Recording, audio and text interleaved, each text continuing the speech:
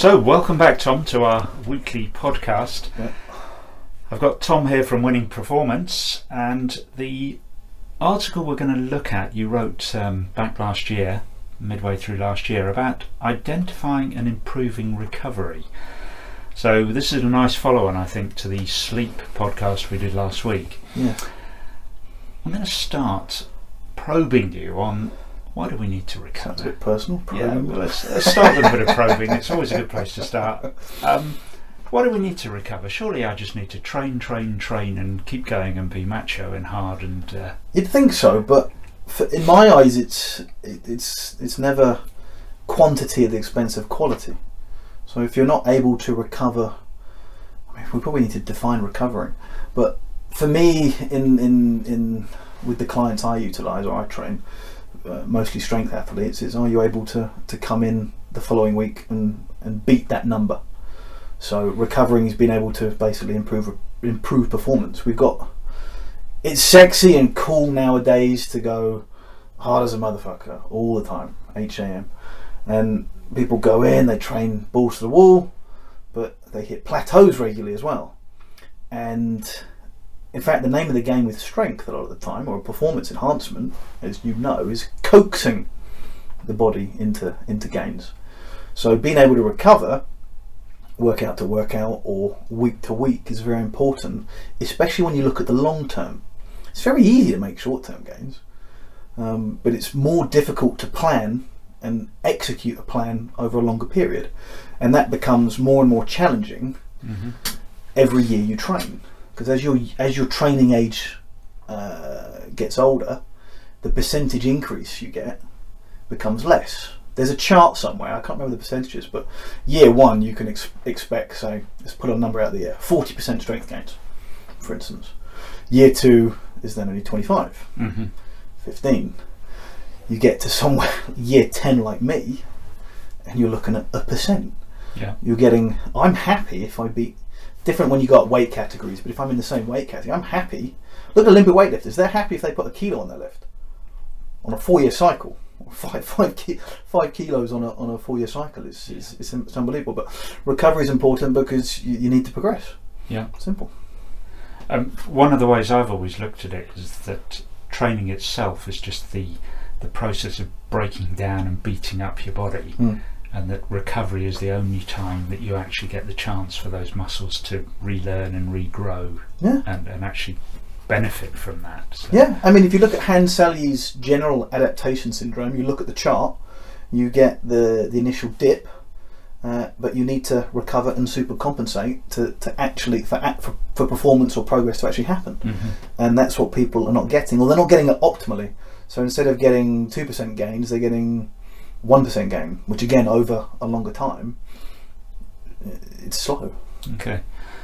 Now I guess most people would sort of know when they're not recovering in how they're feeling, but do you have any more specific measures that can help guide us? Yeah, I mean, the one in the article that comes up first is grip strength, and I use that a lot because I'm always in the gym, and obviously my clients, my athletes are always in the gym, and an easy one day to day is grip strength because it takes what, a couple of seconds to do, and you don't need sexy equipment. We have a dynamometer. You can standardize the test, so we can standardize things the same way you were standardizing your HRV, and I'm sure we'll get to that today. But the grip's easy because most people will have a feedback on how difficult is it for me to hold a 20 kilo or a 15 kilo or 25 kilo plate just with their fingertips, just pinch grip, one hand or two hand, doesn't matter. For me, I'll go with 25, and if I can pick that up and it feels extremely light and I feel like I can stand there all day, I know that my nervous system has recovered, because you've got peripheral fatigue and then central fatigue. So this grip test is more a measure of central fatigue, so how much has your central nervous system recovered from training, whereas peripheral fatigue is more to do with has your muscle, like if I did a grip workout, has my hand recovered from training? It's like a local fatigue due to training it locally. And that's something that everybody can do easily with very little equipment. First thing in the morning, just pick up a weight and do that. And I guess that's something you build up over time, is that knowledge of how good was my grip yesterday, and For so sure, it's one of those things that some clients or some athletes will be able to go in, and you get that, and sometimes it can be counterproductive. But I will pick up the 42 kilo log, the empty small log we've got, or small, not smallest, but smaller, and I know if I'm going to have a good workout today by how that feels. You get people telling stories of how they'll bench the bar, and if they don't feel good, they'll walk out the gym. It's not, they're not benching today because they know they're not going to beat their performance last week. But gripping the plate, nice and easy, because if a 25 slips out, you know what? Yeah. You shouldn't be. Maybe you should adapt the session. Yeah. And this is where the concept or the discussion of auto-regulation can come into it. And it's a case of, if you're not going to go into the gym and be stronger, the argument is, should you be training? So maybe you shouldn't do this exercise, but you can cut out and you can adapt, or so you can go home, or you can adapt the session by modifying volume and or intensity. Okay. Other things, body weight. Body weight, yes, that would be more to do with overtraining. If your body weight goes down, if your body weight goes down, you're losing serious amounts of muscle mass. That body weight going down is not coming from fat loss, but it will be. You'll see body weight loss concurrent with strength loss or difficulty obtaining strength gains, simply because less muscle mass, less cross section to fire. So you're going to be weaker. This would be a longer term metric rather than something you'd measure on a daily basis. Longer term, so I wrote just last week the overtraining protocol article. So it would happen in that, but you want that to happen. That's the idea. Yeah. That's actually a good sign for that protocol, that the protocol's working, or at least you're working hard enough for it to work. We're looking, obviously with our discussion today, we're talking about just general fatigue. Yeah. But if your muscle mass isn't going up, then. And this would be used in conjunction with other things, not in a. I'm always very wary of weight being an absolute metric, but you would use it in conjunction with other. Yeah, I'd use it. I'd probably look at body weight. Body fat. So if I know the body fat circumferences or the diameter there, the total millimeters even, then I know concurrently what muscle mass might be doing. Because if it's fat loss, which with fatigue it really is, just fat loss, it'll usually be muscle. If it is fat loss, then you've got that metric to be able to tell that. Blood pressure? Yeah, blood pressure would be increased. So again, you can get the machines that could measure it.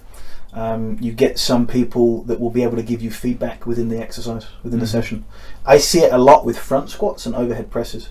Obviously with strongman, overhead pressing is the sport, is a main part of the sport, and those two movements would highlight easily whether you've got an increase of blood pressure. That comes about because of the stress hormones being up.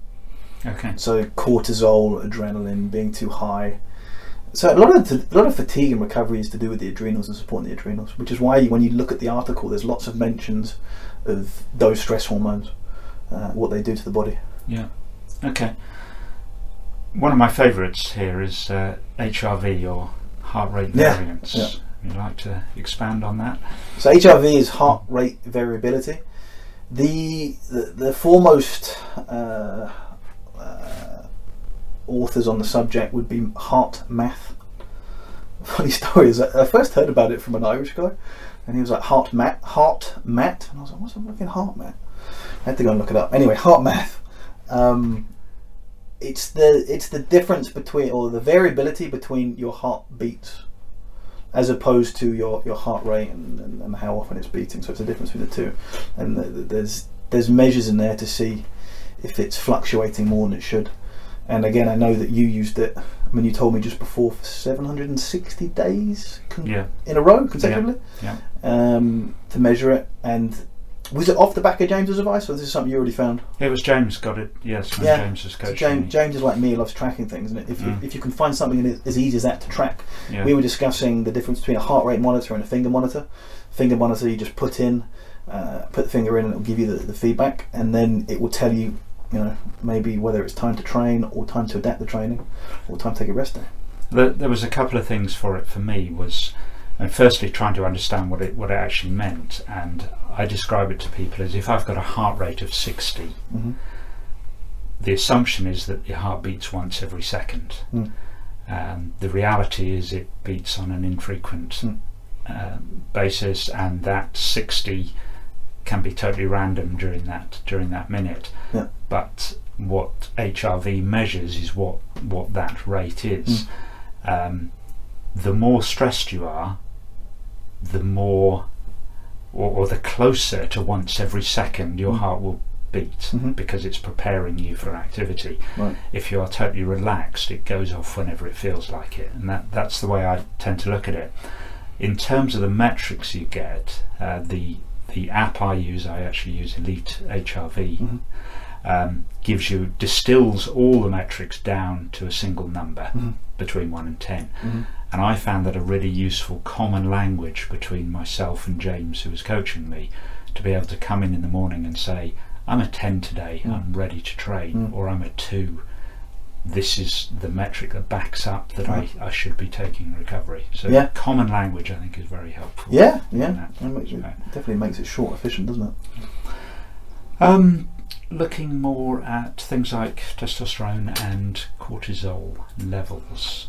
So as we said, the stress hormones are a big indicator. So the higher your stress hormones, the worse your T/C, or testosterone to cortisol ratio, would be. And stress hormones can actually steal from your testosterone, so you might get pregnenolone steal, so that you'll get more conversion into cortisol as opposed to DHEA sulfate. I believe that's the option. So pregnenolone can go to one of the two. So for you to be in optimal shape, or if you're my athlete and I want to peak you, I want to maximize testosterone levels, and it's not necessarily minimize, but let's look at it in a simple way. I want to minimize excess cortisol output, we'll call it. Obviously cortisol is good during training, it needs to be high then, but the general ratio, if you did saliva tests and testosterone tests, you want one to be high and one to be high in the morning, and then other times it's managed. Whereas today people get huge fluctuations in their cortisol. They're stressed on and off all the time, where it should be only stressed inverted commas during your workout, so you're ready for fight or flight then. The most cost-effective mechanism for this is sex drive. So men should be waking up with a hard-on that would literally... I'll tell you what, I've done a testosterone protocol before, and as I went through it was Charles's old one. As I went through the 32-day protocol, as I got towards the end, I literally was woken up by my erection, because it was so like painfully hard in the morning. I literally woke up because of it. I was like, what the fuck's going on? It takes you back to when you're like adolescent kid, you're getting random hard-ons in class. Similar thing. Wasn't having on the gym before, thankfully. Anyway, there's a good story for everyone to hear about. That's an excellent test, yeah. But obviously the most obvious time when men should be having an erection, besides randomly in class, would be first thing in the morning. So you should be waking up at whatever. And testosterone levels are supposed to peak in the morning and then trail off during the day. So that would... Yeah. Yes, I'm just trying to imagine the chart we might use to... So there's that there. And then women obviously don't have erections, but you'd be able to tell from sex drive. So you can ask personal questions like that. It's just a case of client being comfortable with answering it. And so that sort of recovery, by using a number of these different metrics and pulling them together, as well as gut feel, because I imagine people know when they're tired. We talked about the sleep last week. But with a combination of those 5 things, we can get a pretty good idea of how people are recovering. Going back to that testosterone, I do remember Charles saying that the most important time to train is when you're horniest. In a nutshell, because that's when your testosterone is going to be highest. And again, that's obviously why you get 2 different types of clients. You get people that train in the morning, people train in the evening. You get people that have a higher sex drive in the morning, people with a higher sex drive in the evening. Yeah. Excellent. Okay, so I know how important recovery is. I know how to measure that I'm not recovering. How can I enhance that recovery with the time I have? Yeah, so number 1, base of the pyramid, is what we discussed on the last podcast, which is sleep. There's no outrunning that. There's no magic pill that's going to be like, right, take this and your recovery is going to be excellent. So we recommend that you go back either listen to the podcast or read the article and make sure sleep is done. There are a variety of other things you could look at. So you could add in extra modalities. Now, the biggest drawback with the extra modalities, which we can go through individually, is extra investment in time. People are very time sensitive these days. Mm-hmm. I find this more and more, the amount of clients we get into the gym, because we've got what we would call a recovery room. It's referred to as a biohacking room. It's all the same shit. So in there we have an infrared sauna, we have a hyperbaric oxygen chamber, we have red light therapy, which is also known as photobiomodulation, and then we have frequency specific microcurrents. So you can use all these items in this recovery room. But the only drawback to these is you have to invest extra time. Mm-hmm. And people are very time sensitive. So that's the only drawback to using them. So do you want to touch on each one individually? So if we let's look at the biggest bang for your buck. My opinion is the hyperbaric oxygen chamber has a huge return on investment. Now there's different areas that say, oh, it's effective for this and effective for that. The way I see it is you're getting a supramaximal oxygen uptake into your body. Your tissues recover faster. In fact, that's what all of these do. Red light, same thing. Red light or photobiomodulation, infrared, near and far infrared light penetrate skin. They can get all the way to organs / bones and penetrate there, and they excite the cells and re-energize the cells so that maybe the cellular turnovers quicker. And it's the same thing with all the other items. They make your body work better after using them. But the hyperbaric oxygen chamber, for me, immediately post-workout is the window you want to use it. I've looked at it other times. I do not see any point of it on a day off. I think the main reason being is it helps exert a parasympathetic dominance. So if we've got para and sympathetic, para being, if you think of a parachute, it's winding you down. Mm-hmm. It's slowing down your nervous system. It's putting you into rest and digest. Again, I always refer back to him, but Charles always said, focus on reducing cortisol output as quickly as you can post-workout. Now, he had a load of different supplement protocols, and we can touch on them. But if you can use something like the hyperbaric oxygen chamber, you're getting the benefit of the supramaximal oxygen helping all the tissues in your body, but you're also getting your nervous system to calm down. Another way to calm the nervous system down is to lie down, and as you know, our HBOT, our hyperbaric chamber, you have to lie down in it.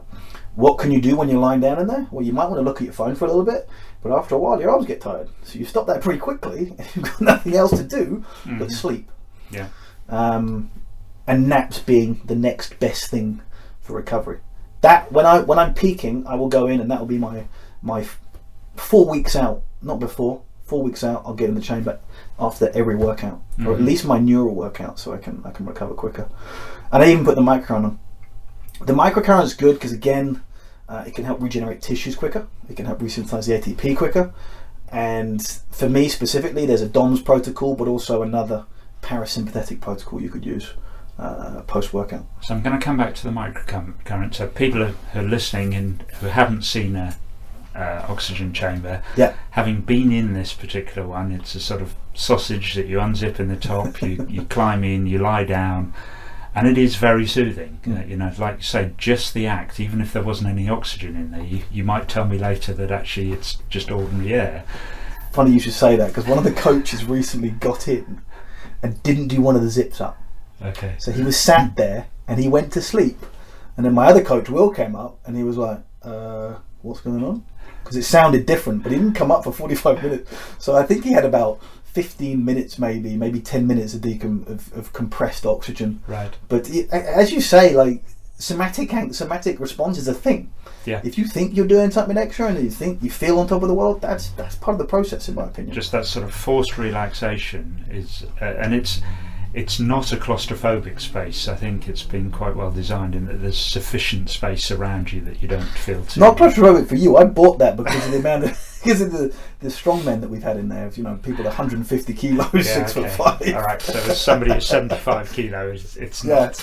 you could roll over and do backflips, but these guys can lie down and that's about it. Taking back to the microcurrent then, is that like a TENS machine? Or? No, it's different. TENS machine, so the way I was explained with regard to frequency specific microcurrent is TENS machine works in 1,000th of an amp. Mm-hmm. Okay, and a microcurrent, or frequency specific, is microcurrent is a millionth of an amp, and then your body works in a trillionth of an amp.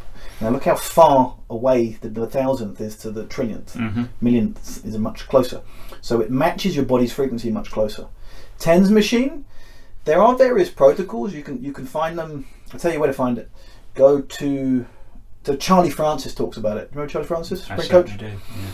He talks about it on T Nation and different protocols that they would use, and I think there's various Russian methodology that uses it. So there is a use to it. I'm not saying it's useless, Mm-hmm. but the main thing with TENS is it masks pain if you want it, and that's why they use it for pregnancy. Yeah. During birth. So yeah, masking pain can be good in some situations, but microcurrent is like putting cash in the bank. It is putting the actual electrons into your body that you need, that resonate with that tissue. So let's say you've got bum knee, so we use joint ligament tendon bursa protocol. It's putting those electrons into that specific area and restoring the injury, so to speak. So like putting cash in the bank is putting the actual electrons into your body, which is why you feel a little bit stiff afterwards. And then the next day, all of a sudden you feel much better.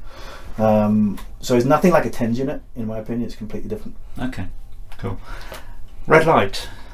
Yeah, red light's good. Red light's good. It's weird because I recommend it more pre-workout now. So we've got a Joovv JOOVV Mm-hmm. full body, but you can use it pre or post because I think you could probably describe it as adaptogenic, meaning if you need it to energize you and wake you up, it can. For the workout, but if you need it to restore an injury, you can also do that. Mm-hmm. Exact mechanism of how it works, it's near and far infrared light, and it will energize at a cellular level. So things start repairing themselves, things start going on at a cellular level. Mm-hmm. I know, having spoken to James about it, he swears by it and uses them very, very frequently. Yeah, so. I think it's brilliant. I think there's a stat on the Joovv website, and you can find the study, and it equates it to how many. It's like 10 minutes looking into it for your eyes is the equivalent of a full day in the sun for what you get from it. Mm-hmm. Okay. Nutrition. Oh, it's a broad subject. So nutrition. Specifically, I don't want to get too much into because there has to be context, and as long as you're getting adequate, we'll call calories. We'll just talk about calories, adequate calories. Mm-hmm. Then that's a good thing. The biggest thing I see with recovery isn't necessarily just the basic nutrition. I see the ones who recover better. They also make sure that they've got the main micronutrients going into the body. The basics being magnesium, vitamin D. If you're deficient in these, magnesium you will be. Vitamin D, depending on the person. Zinc, usually you are. Those three at the top of the list. Okay. So micronutrients more important. But I mean, I went through a period of training on little to no food because I was trying to stay at under 90 or at least 95 all year round, and that affected my performance quite drastically. Mm-hmm. So carbohydrates obviously being an important fuel source. Reloading glycogen post-workout is another thing I think we mentioned in the article, which will help recovery. Yeah. Because again, it has an impact on growth hormone and cortisol output. And what would I take for glycogen? What's Glycogen replenishment, simple sugars. Yeah. So just a maltodextrin. There's loads of different carb powders now. Mm-hmm. You can get multi-carb powders where they have different release curves. So you get an instant release, a little bit later release, a little bit later. So you're getting a constant supply of sugars post-workout with the protein shake. So that's the main thing, really. Cool. Without going into too much depth. You also mentioned needling, dry needling. Dry needling is good, yeah. Or even so dry needling is slightly different to acupuncture in that being that acupuncture follows meridians, traditional Chinese medicine. And again, there's lots of debate on whether there's science, but again, it's difficult to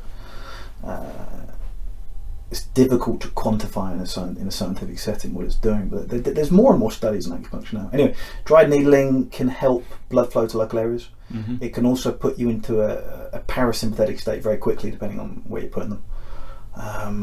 Peter Lundgren's brilliant with that. He speaks a lot about that.